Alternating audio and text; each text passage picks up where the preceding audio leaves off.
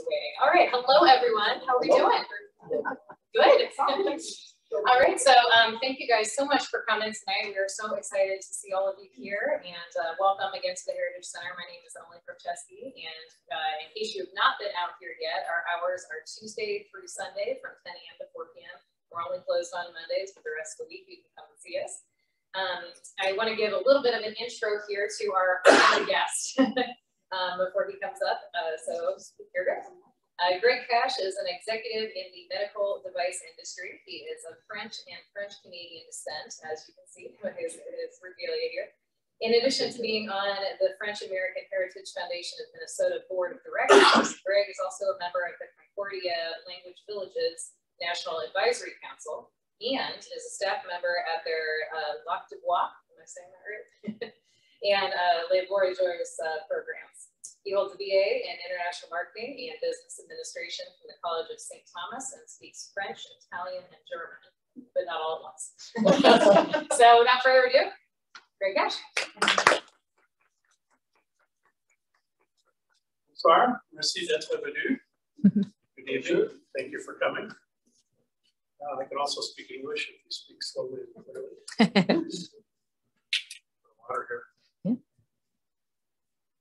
So I got interested in fur trading when I found out that from my mother, who grew up in Minnesota, I grew up in Northern Illinois, I found out that one of our ancestors was one of the first two documented non-Native Americans in Minnesota. His name was Médard Chouart, Sieur de Groseilliers. Might be more familiar with his much younger brother-in-law who begged him to bring him on the trip. His name was Pierre, Esprit, Radisson. So the Swedes decided to call it the Radisson Hotels instead of the Groseilliers Hotel. It's a little easier to say. So what I'd like to do is give you a little brief history of fur trading in Minnesota. Audrey's having trouble hearing, so I really need it louder. Okay. No I'm problem. sorry. Do you want to use the mic? No, I think I'll be all right. I'll up the volume. Okay. Is that better, All Audrey? right. Yeah, Okay. thank you. So the fur trading industry played a major role in the development of the United States and Canada for over 300 years. Native Americans brought beaver, fisher, otter, mink, bear, deer, fox, muskrat, badger, raccoon, rabbit, and skunk furs to trade. But the most prized was the beaver pelt. We'll explain that in a little bit more detail. The beaver pelt helped value the other furs. By the way, if you have questions, please feel free. We can make this as interactive as you want. Or we can talk about questions at the end. So Europeans traded goods like metal cookware, wool blankets, cotton cloth, tools, jewelry, later weapons and gunpowder for the furs. Trade goods such as alcohol and tobacco, which was later used to cause problems for Native Americans. Now, you may be familiar with the famous Hudson Baie company blankets. So those were used in the original fur trade. Well, I'll get into it later.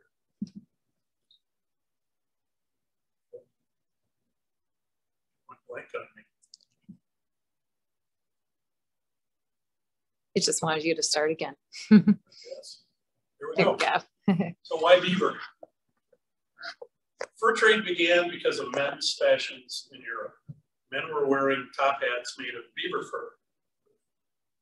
Why beaver fur? Well, beaver is one of the few animals that doesn't shed or hibernate in the winter, and they had very, very repellent pelts. So these were perfect for hats in Europe and England and Ireland, where it rained a lot, and they were expensive. So a hat like this would cost the average worker half a year's wages. So this was for the bourgeoisie and the rich.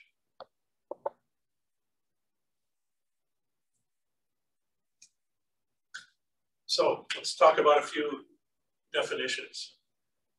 Bourgeois, actually gentlemen, were the fur trading company partners, initially French, but later British, who negotiated contracts with Voyageurs. My ancestor was not a Voyageur. He was a coureur de bois, or a runner of the woods.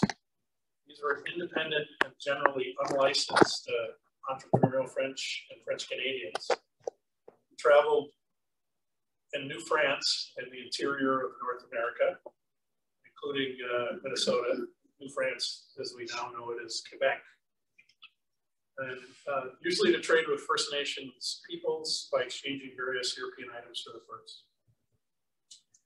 Voyageurs, or travelers, were contracted employees, mainly French Canadian as opposed to French, so born in the New World, who worked as canoe paddlers, bundle carriers, and general laborers for fur trading firms. They were also called engagés, and an engagé in French means someone who's employed. They were employees. So this gives you an idea of what a bourgeois looked like versus a voyageur. So, I mean, I don't know if it was literally meant to show the hierarchy, but the voyageur's on his knees and the bourgeois is striking a pose, looking eminently rich.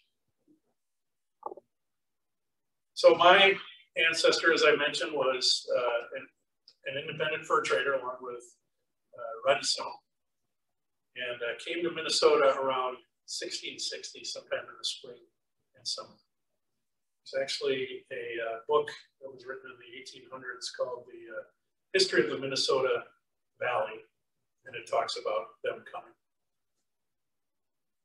In mid-August in 1660, they returned to Montreal with 300 Native Americans and 60 canoes with a wealth of skins. The governor of New France, who was appointed by the king, promptly confiscated most of the furs, charged them with trading without a license, fined them, and briefly jailed my ancestor. So he was not happy. So de Groseilliers returned to France to seek redress, and also to try and negotiate with Colbert, who is the finance minister, no relation to Stephen Colbert that I know of, the finance minister of Louis XIV. Colbert showed no interest in either giving redress or getting into the fur business. They were busy trying to finance Louis XIV's wars across Europe. So on his return, he and Radisson heard that there might be some investors in Boston, so they went there. And then finally to England on the suggestion of some of Boston's people to obtain financing.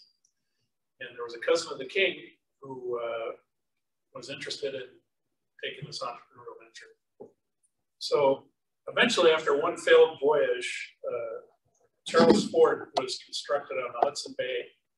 And in 1670, the Hudson's Bay Company was formed to conduct the fur trade. So it was really de Groseilliers and Radisson that were the initiative behind the Hudson's Bay Company.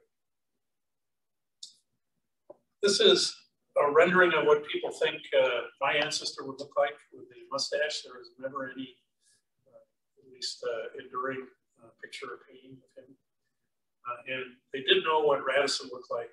And this is, you know, him as a younger man. So the fur trade really consisted of three major eras. 1500, and you know, in the 1500s, fur trading was going on in the East Coast around Hudson's Bay, Sault Ste. Marie, New York, that area. And then, you know, after 1760, they found a route to Minnesota, which was much, and Wisconsin, which were much richer with furs, beaver pelts, etc.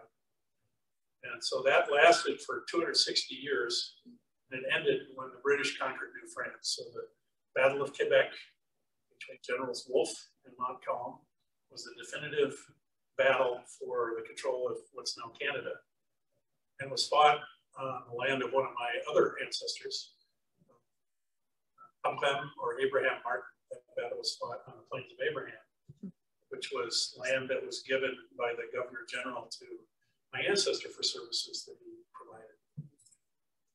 So the British era lasted until shortly after the War of 1812. Then from 1816 to about 1850, the Americans took over. And I'll talk about that later. And the beaver population declined and cheaper hat materials were found. So that was kind of 1850-ish was kind of the end of the boom of the fur trade. So who were the actors in the fur business?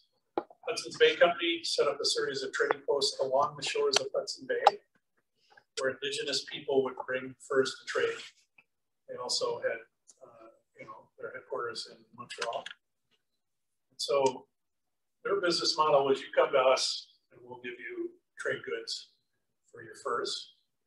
The Northwest Company was formed by Scots in 1779. They took a different approach. They brought the trading posts to the indigenous peoples. So they sent out brigades of canoes manned by Voyageurs from Montreal to an inland base on Lake Superior. Initially, Grand Portage, or Grand Portage, and then later Fort William, which is now Thunder Bay. Thunder Bay, before it was rebranded, was Fort William and Port Arthur. In the 80s or maybe early 90s, they rebranded themselves as Thunder Bay. The American Fur Company was founded in 1808 by John Jacob Astor, who was an industrialist and entrepreneur. And he capitalized on the anti-British sentiments and his commercial strategies to become a major competitor to the British commercial dominance in the North American fur trade. So the border was kind of closed at that point, so we'll get into the history, but they could kind of work unfettered south of the Canadian border. So, Voyageurs. Voyageurs were mainly French-Canadian, recruited from villages and towns like Quebec, Montreal, and Trois-Rivières, or Three Rivers. They could be identified by their distinctive clothing, often wearing a red toque and a sash. It's called a ceinture fléchée. Ceinture fléchée means a belt with arrows in it. If you can see, these are kind of an arrow pattern here. And they think this originally came from the native peoples, but the Voyageurs adopted it. And then they would wear a wide cotton shirt. That was their protection from the sun and mosquitoes. You can imagine that. Fighting the mosquitoes with a white cotton shirt. And they also wore breeches with leggings and moccasins.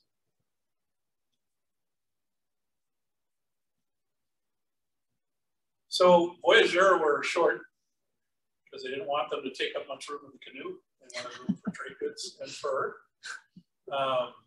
And they were strong and healthy men who could withstand harsh weather conditions and maintain a very fast paddling pace. So it was expected for each Voyageur to work at least 14 hours a day. Wow.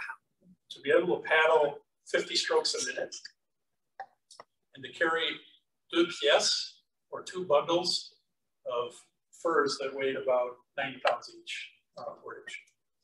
So these were strong men. There were many risks. Men drowned. Most of the Voyageurs did not swim. Suffered broken limbs, twisted spines, hernias, and rheumatism later in life. Mine comes from sports, not portaging 90-pound bundles of furs. And there was a hierarchy among the Voyageurs. The Montreal men, or Mangeurs de l'art, pork eaters.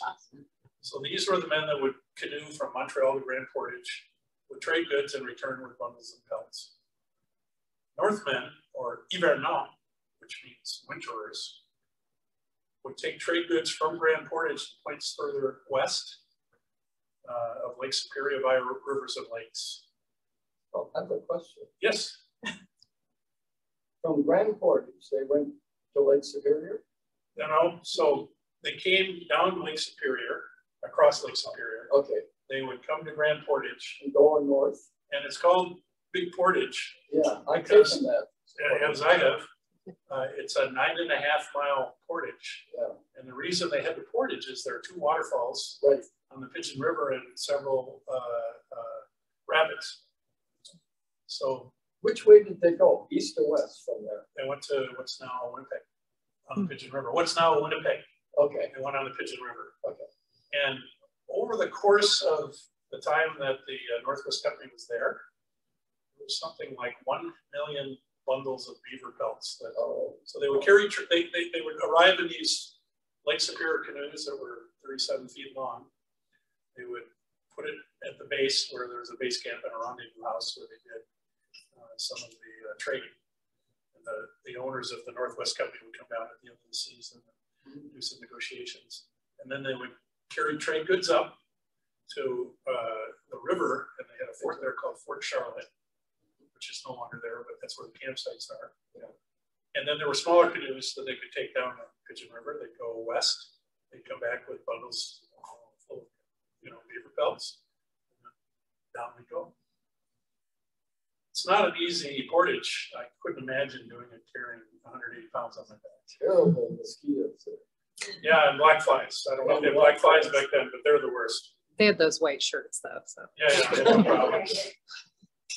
So the Hivernal were experienced voyageurs who would spend their winters at a fort in the interior. And they're in Minnesota, there are many trading posts. We'll talk about some of them, but there's one in Pine City. It's still, I think it's been rebuilt, but they were all made out of wood, so they didn't survive 4 or 5 centuries. But there are a few places around that have got them. The Hivernal were a tough breed and considered themselves above the Montreal men, who were seasonal voyageurs. Hivernal, at the summer rendezvous, would camp at a different camp than the Montreal men or the voyageurs. And so, there was a class system. And there's also a pecking order in the canoe. So the avant, which means front in French, was the bowman. That's kind of the motor of the canoe. Very experienced in canoeing. And then the person in the back of the canoe was called the gouvernail, or the steerman, who sat or stood and steered by the order of the bowman. And then there was the express, or the express, who could endure a high rate of paddling for several hours. And then for every 4 to 6 canoes, there was a conducteur or a pilot who was kind of the boss, judge, jury, I don't know about executioner, but, and so, that was the pecking order. So they needed lots of calories because they're doing a lot of work. So, and they also needed food that wouldn't spoil as they traveled. They had 2 large meals a day, breakfast and dinner. They began paddling before sunrise, and they would stop just before 8 a.m. to have breakfast after already 3 hours of paddling. They'd have a meal of pork, beans, and biscuits that were pre-cooked the night before. And then they'd have a midday snack of pemmican and biscuits around 2 p.m. while paddling. And then at night, they'd settle by the campfire to enjoy a meal of pemmican, split peas, or cornmeal, often in the form of rhubarb, which is a hearty stew. So when I work at the Voyageur camp, I generally cook, and we have rhubarb every day. We, do variations. We've decided not to use the bear grease, which they normally would cook the pemmican in, and we don't use pemmican. And of course, these days you've got vegans and gluten-free, and so I'm be really careful with our rhubarb. So what were some of the key dates and milestones in the fur trade? Around 1670, the Dakota Sioux attacked and drove the Huron and the Ottawa out of the Western Great Lakes. After this time, many Frenchmen moved into the region and began trading directly with the Native Americans. In 1679, Daniel Greysolon, Sire de Lutte, conducted peace talks between the Anishinaabe and Dakota at Fond du Lac, which means bottom of the lake, which they named after him. Kind of messed up the spelling a little bit, but you get the general idea. And then he later goes to Mille Lacs and claims all those lands for France. So over the course of the fur trade, France claimed a lot of land on either side of the Mississippi. And as you probably remember from history class, we got that back in the Louisiana Purchase, which allowed Minnesota to become eventually a state. We got over a third of Minnesota through the Louisiana Purchase. I have a question. Yes. Did he rename Milac? No. It was already named that? Yeah, I think it, well, Relax. he gave it a French name. Okay. But they took it from the Anishinaabe name, which was Thousand Lakes. So here's an interesting piece of trivia. Any lake that has the name Lake first in Minnesota was named by the French. Lake Superior was Lac Superior because it was the highest and the largest of the Great Lakes. If it has lake afterwards, it was probably named by English speakers. Now that doesn't hold true 100%, but close. So I have a good friend who has a lake home in Wisconsin on Lac Coudray, which means short ears. Short ears because my ancestor also explored that area. I don't know that it was him, but the Frenchmen noticed that the local tribe had short earlobes. So they called them the short ear tribe, and then they named the lake after them. That was stuff. So sassy. So he returned to Lake Superior, traveled up the northwest shore, building a post at, let's have a problem with this one, but Kaministiquia River, which is now Thunder Bay, or near Thunder Bay. You may remember the name LaSalle. 1682, LaSalle traveled through the Great Lakes and down the Mississippi to its delta. So it went all the way down, and all those lands were on either side of the river were claimed for France. War broke out in 1689 between France and England, and it interrupted the trade as far west as Minnesota. That bigger fish to fry. And this is kind of shows you, here's Grand Portage. So they would come across from Sault Ste. Marie. You see Sault Ste. Marie down here. They would come across to Grand Portage, and then they would go take the Grand Portage Trail up to the Pigeon River. Actually, this is, I think, the Pigeon River. They didn't go that far, so it's kind of more like about here. And they could take that all the way to Rainy Lake, which, by the way, in French is called Lac La Pluie, which is Rainy Lake in French. So, how about that?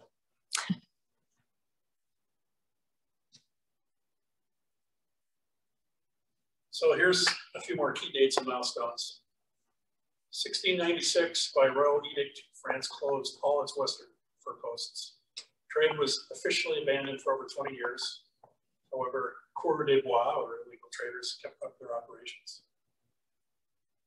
In 1754, the French and Indian War began. Trade was interrupted. Most of the licensed traders in the Voyageurs were called to fight against the British. 1760, Battle of Quebec, and New France was conquered by the British. All trading rights and privileges became British. Furs were now sent to London instead of Paris. 1767, trade regulations were returned to the colonies. Exclusive licenses were abolished. And the start of unregulated trade increased. The use of liquor and gunpowder, the fur trade and tobacco. British traders were allowed to establish wintering posts amongst the Native Americans. And construction began on permanent structures at Grand Portage by the Northwest Company. And these are what these outposts look like. This is not Grand Portage. I can't remember where this is, but so you've got a fence around it. This is a Northwest Company fur trading post because that's their, this could be Pine River actually. You see their flag. They had, buildings are there would make canoes and store canoes. These are smaller canoes than the Great Lakes canoes. So they were about the size of what you would consider a normal canoe to be these days, 12 to 14 feet. And they would, conduct trading. You see these guys carrying, you can't see very well, but they're carrying bundles of furs. So they've obviously come back from a trade trip with the Native Americans.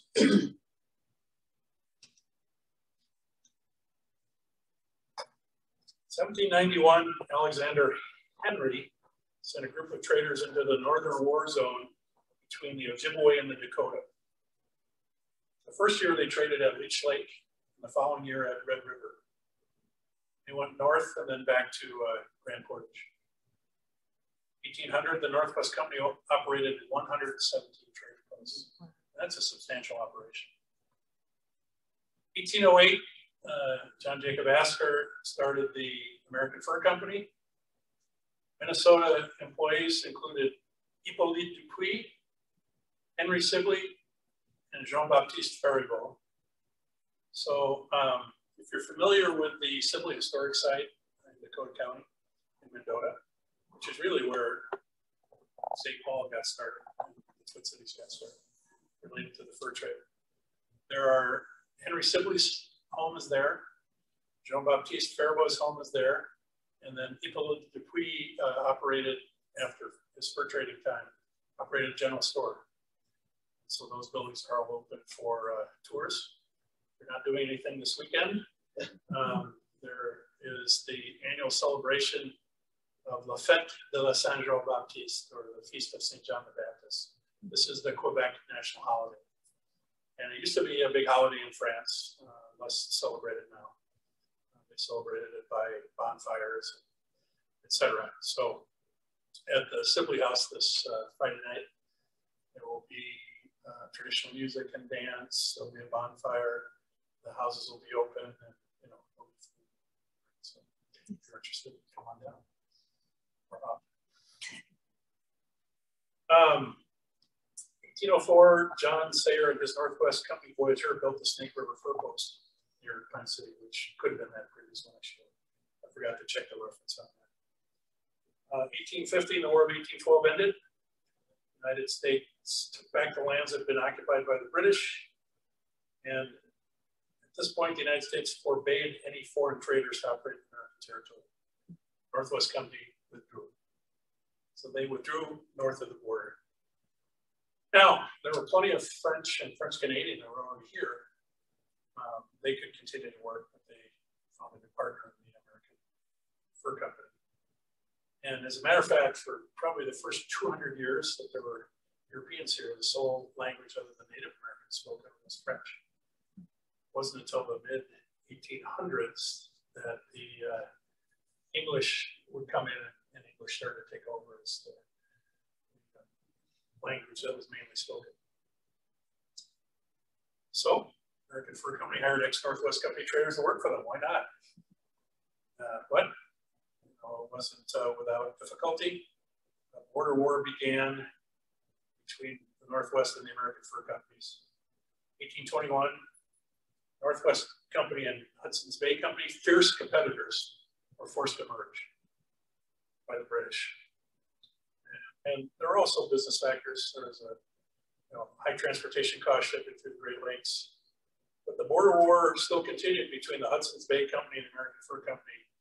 And it really didn't end until 1833, when the American Fur Company abandoned its posts along the border in exchange for an annual cash payment from the Hudson's Bay Company. So I'm a business guy, one of the early examples of royalty payments. There was a series on, I think it was on Netflix, called Pioneer, with Jason Momoa in it. And I don't know, there's a lot of Hollywood to it, but there were really fierce battles and wars between these fur trading companies. They all had militias and soldiers. They were all fighting. And it was, there were like no rules, basically. So in 1842, the American Fur Company failed financially. They were replaced by Pierre Chouteau and Company of St. Louis.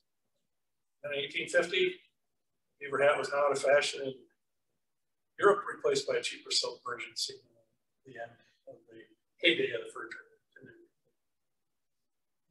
Beavers became not exactly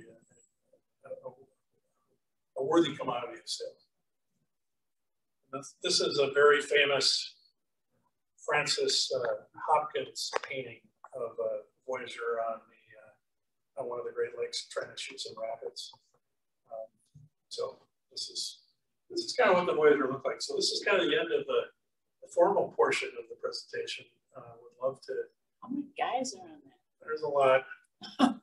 I've been on Voyager canoes, the 37-foot ones, and we had 15 people in one with room for more.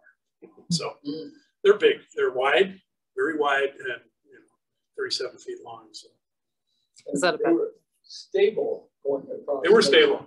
That's they had to be, right? So Lake Superior, you got high seas. I mean, I've been in 5-foot seas in a sailboat. I couldn't imagine in a canoe on Lake Superior. Yes, ma'am. So I'm gathering that the Native Americans were the ones that did all the trapping.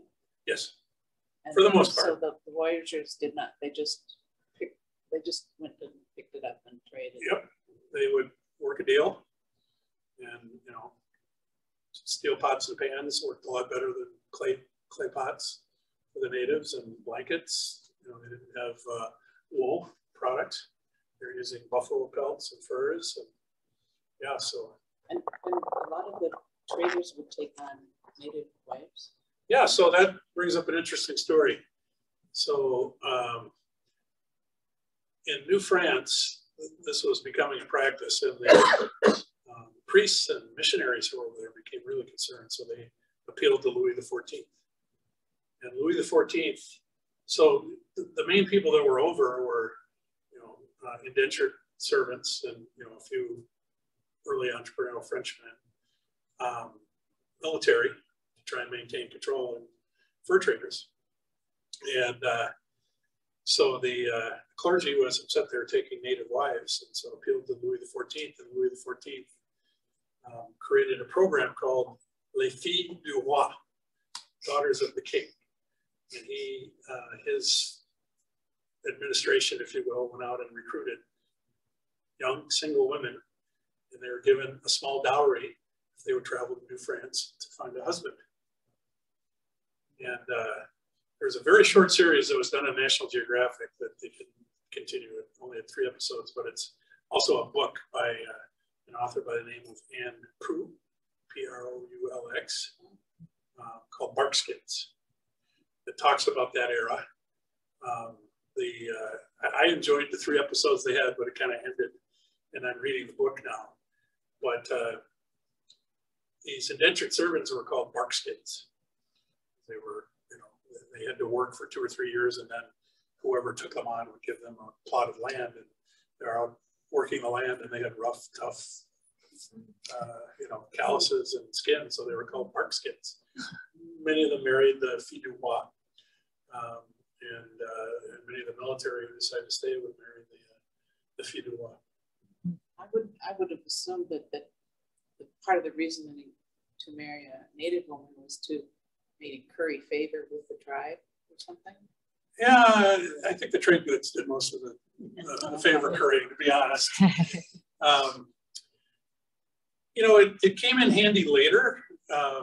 So Fort Snelling was really built to control the fur trade and control the Native Americans in Minnesota Territory. And, at a certain point when they were being displaced, if you could demonstrate native blood, you would get land. So they would give you a plot of land. So, these people that intermarried with native women would have a land claim. So there's an island in the Mississippi or the Minnesota right off of Fort Snelling that was basically owned by Jean-Baptiste Faribault's wife, who was native. And it was her land, basically. So that was, that was a reason. And then there was all kinds of finagling going on for people to try and get this certificate to be able to get land. A lot of shenanigans going on. And the city of Faribault is named after Jean-Baptiste Faribault's son. So he left the Twin Cities, and Jean-Baptiste eventually went down and joined him, and that's where he died. So he left his house in Mendota. It's the story of how Faribault got its name. Other questions, comments? Could you tell us more about your regalia? I know you mentioned the, Sure. the bells. Yeah. So this is a toque. Where's your toque? Toque means knitted cap. In Quebec to this day, if you're wearing a stocking cap in the winter, it's called a toque. This is the ceinture fléchée, which is the flesh means arrow, so it's the arrow pattern belt. And this wasn't just a belt. They would use it to help carry things, or use it to get leverage to pull things. And so it wasn't just decorative, it was functional. And as you get older, we can grab you around, right? Just never went around twice, but it doesn't anymore. Where did you obtain that? At the Voyageur. Okay. This I bought for like $2 online. Oh. It was some historic site.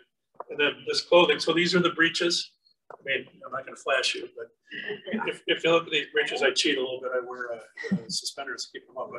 But these are button, breeches. There's no fasteners or zippers. Or I guess originally, these are wood buttons. So wood buttons. And then I forgot to mention this. This is called a sac à feu. And at like Voyageur, we use them for name tags. So it's got my French name on here, Caguar. But every Voyageur had a sac à feu because they kept in here dried tinder, a flint, and a piece of metal. So that at any time, if they had to, they could start a fire. And, and it stayed dry if they didn't fall overboard. And one of the things I learned working for Les Voyageurs at Concordia Language Villages is birch bark will burn even when wet. So if you have dry tinder and a flint and a metal, you can start a fire with just about anything. And then moccasins, they generally would wear moccasins as well. So yeah, now I've got a fancier shirt than the white shirt I used to wear. But Does the length of it have any significance, or that was just the style? Yeah, that was the only size that fit me. Yes, sir. You mentioned that 1850 was the end of the demand that we were at. Correct. That then caused the entire machine kind of collapse, or just at that same time? Well, yeah. So the American Fur Company went out of business. They were financially insolvent.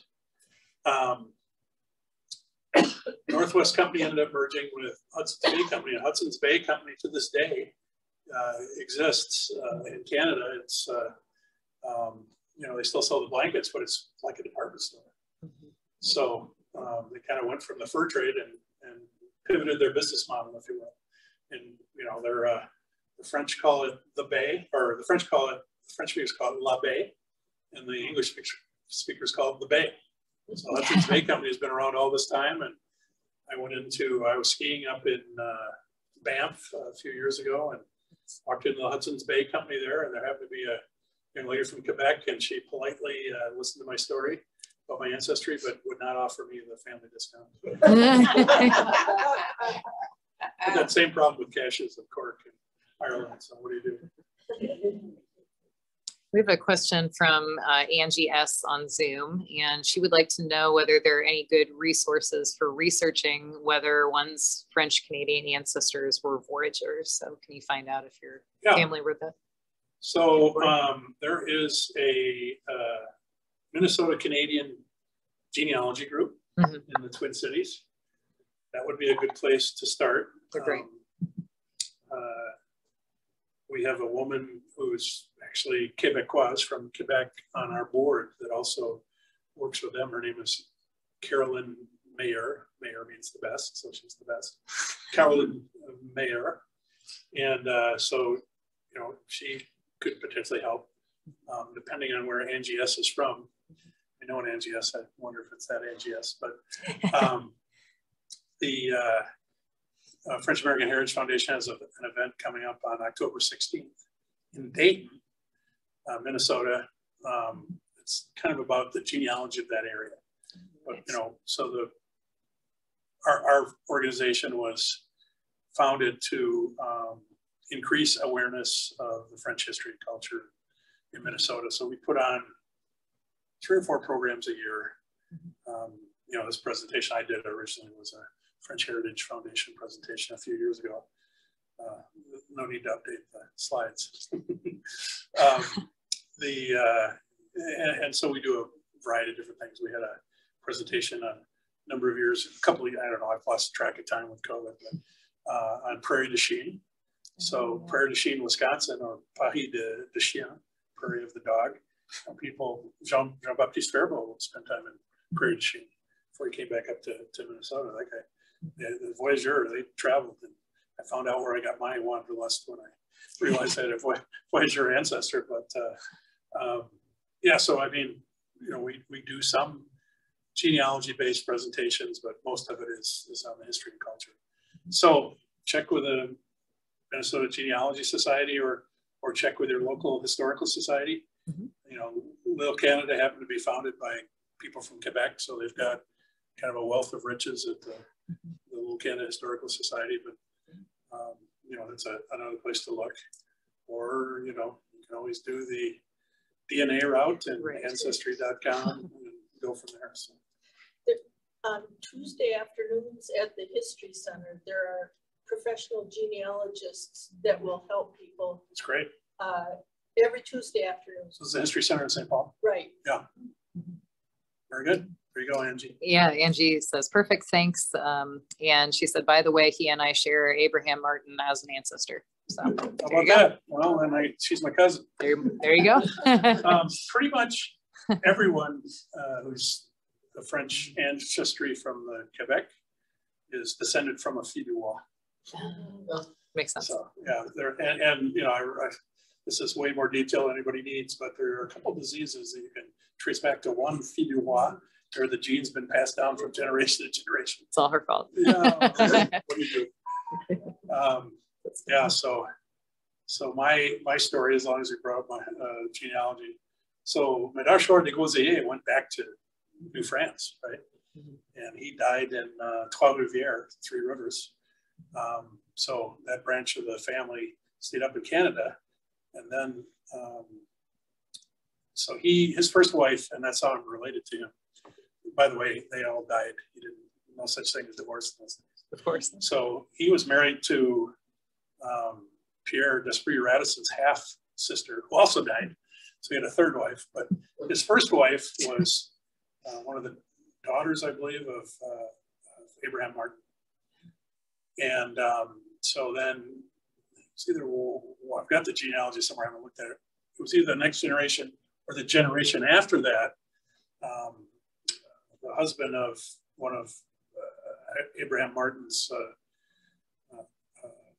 progeny or next generation was married to a soldier who came to Indiana to Vincennes to be a mercenary in the American Revolutionary War. So he was the commandant of Fort Vincennes. And so if Angie has that lineage, they have lots of good information on ancestry in Vincennes, Indiana. Obviously, it's got a French name. Yeah. I have yet to make it there. I got close with Lafayette, but I had things to do. I had to go back, but I plan to go down there. But there's a line of the Martin family that ended up in Vincennes, Indiana. Interesting. Yes? As white men, we have had a problem with treating Indians fairly over the years. Yes, we have. I'll admit that. Yeah. Were they considered good trading partners back in the buying pelts from these people? Or they kind of take advantage of? The French treated them pretty fairly. So they had good relationships. As a matter of fact, there were, you know, I talked about the war between the Huron, the Iroquois, and the Ojibwe, or Dakota, sorry. The French actually brokered peace between the tribes. And there were like 50 different tribes that came to Montreal. And that kind of set the stage for good relations with the Native Americans. So there was trust. And so I think they treated them fairly. I mean, you know, supply and demand, right? So, I mean, beaver pelts weren't particularly interesting for these people. Whereas, you know, trade goods were. The beaver pelts are probably worth a heck of a lot more than the trade goods, but it's supply and demand. So, you know, you tell me.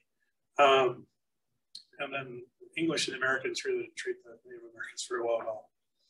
The French seemed to have good relations for the most part. I'm sure there were bad actors, like there are in everything.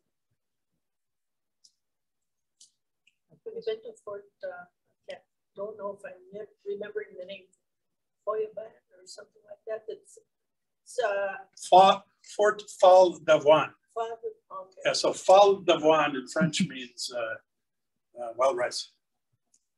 Well, wild rice. Wild rice. So I haven't, but it's on my list. Yeah, I've been there. It's really. I dated a woman from Monoman, though, which is the Ojibwe word for wild rice. So she was not Native American. Her dad was the veterinarian in town. But yeah, I'd like to go to Fall d'Avoine. It's very interesting. That's what I hear. Yeah. Yeah, it's like between Webster and right. Hayward, Wisconsin. And I'm up there all the time visiting my friend, and I used to have a friend who had a lake place in Webster, so I have no excuse for not having done this. It's on my list for sure. Yes. Do you think the natives that they traded with, was it mostly Anishinaabe or Dakota? In Minnesota, it was, yeah, but they traded with all tribes. The French. Yeah, really any trading partner that wanted to trade with them, I think. What were the traps that were used to trap the beaver? I don't know the answer to that. You don't know yet. Yeah. Well, I mean, they're probably, they didn't have metal, right? So they didn't have metal. Must have been some kind of a snare, or but I don't know for sure. I'll ask at this history museum. Please do, and let me know if you would.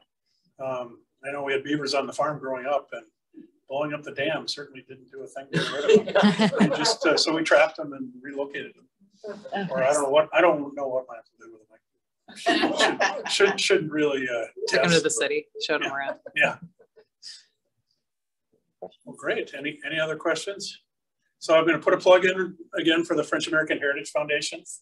Please go to our website. So it's the French American Heritage Foundation, Minnesota. I believe the website is FAHFMINN.org.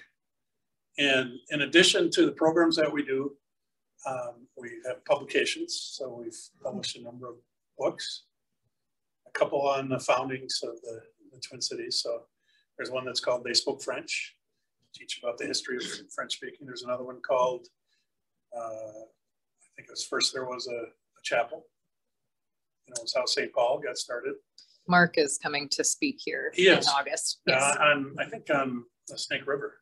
That's another one. He's doing one on the chapel first. Right. Oh, okay. And then there's one called Where Waters Meet. So the Minnesota River during the fur trading era was called La Rivière de Saint-Pierre, St. Peter's River. And there was actually a reenactment group called Les Hivernants de la Rivière Saint-Pierre. And the Americans came and renamed it the Minnesota River, which was the original native name. But, it's really where the Mississippi and the Minnesota River met that Mendota started with, Hippolyte Dupuis, Jean-Baptiste Faribault, and Henry Sibley. And they kind of had their establishment there, and then it kind of grew, and, Pig's Eye Perrin came over and founded St. Paul, and the first priest there said, "We're not calling our town Pig's Eye," and named it St. Paul. So, thank you. Yes, Dave. How popular is the French teaching language in Minnesota? I think we might have a French teacher back there. No. But I did a project on immersion schools in County. Yeah. I don't remember now, there's plenty of French immersion schools in Hennepin County. There's at least 5, I think, at last count. There's Lake 12 Dinar and Ramsey. In Ramsey, yeah, there's Lake 12 Dinar. I went to Normandale in Edina. Oh, yeah. Yep. So. Very nice. Yeah. That's how I know a little bit of it. Okay. So this is a little known fact, but Minnesota has more immersion schools than any other state in the union except for Utah. We don't have Mormon missionaries. Oh, yes. But yeah. Interesting. Yeah, so. There's more Spanish. And right. There's at least 5 in Hennepin County. And there are at least 200 different languages that are spoken in the home in Minnesota, which is another amazing one. So Wow.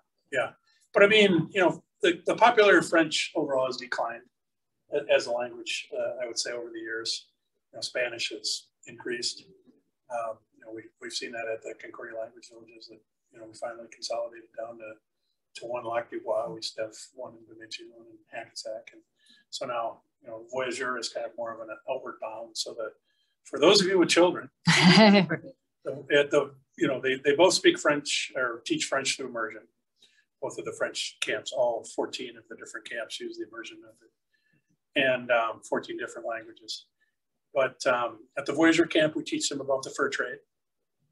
We teach them more of the Quebec style of speaking French, or the New France way. So instead of, you know, if you ask someone, comment allez-vous, or comment ça va, you know, the French would say, très bien, merci.